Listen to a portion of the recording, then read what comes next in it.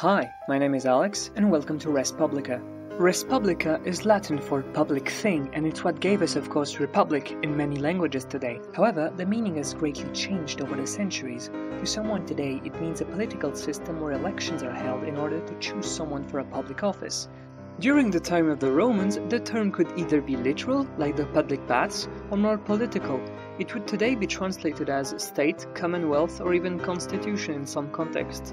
In theory, rulers could not do everything they wanted. Rules were to be followed. This idea also underlined the continuity of the state despite the death of the ruler. Thus, even under the Roman Empire, there still was a res publica. After the fall of Rome, the concept disappeared for a while and kings became the private owners of their land. An example of the effects of this would be the attempt of Charles VI of France, aka the Mad, who tried to disinherit his own son in favor of Henry V of England, despite Charles being at war with Henry. To prevent this kind of silliness from happening again and set boundaries for rulers, fundamental laws and constitutions have been progressively established over centuries to create a stable, once again in theory, state organization. We shall attempt to objectively cover all of the constitutions or equivalent and the major governmental institutions of the recognized and sovereign states of the planet.